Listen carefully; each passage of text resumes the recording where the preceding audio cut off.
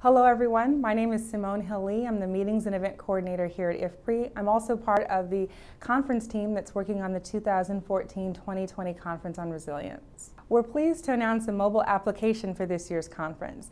The app is not only an effort to reduce paper waste, but it's also a way for us to engage with our attendees and stakeholders and to make sure that they have the most up-to-date information about the conference. You can download the app in the iTunes or Google Play Store by simply searching the words IFPRI 2020.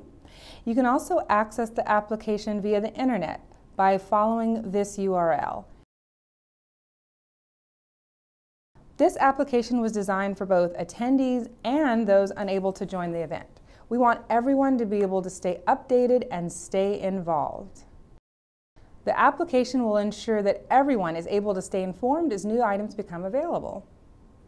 Within the app, you can find all the general logistical information about the conference, including bus schedules, maps of the venue, and other information to help you navigate the conference.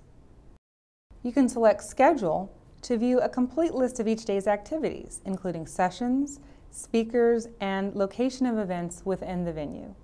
Conference outputs such as briefs, speaker summary notes, papers, and presentations will all be available through the app.